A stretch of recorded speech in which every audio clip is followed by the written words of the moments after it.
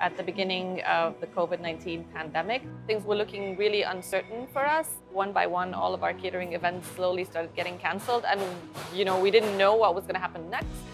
Applying for the grant meant that we had that extra support to help tide us over until things were figured out, and that also meant that we were less worried about the incomes of our team of newcomer Syrian women chefs, which was really the main concern for us.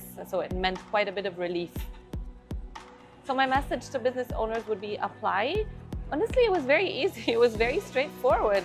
And if you do end up getting that grant, you definitely feel quite a bit of relief. So we've been immensely grateful for the support that we've gotten, because otherwise I don't think we'd still be here now.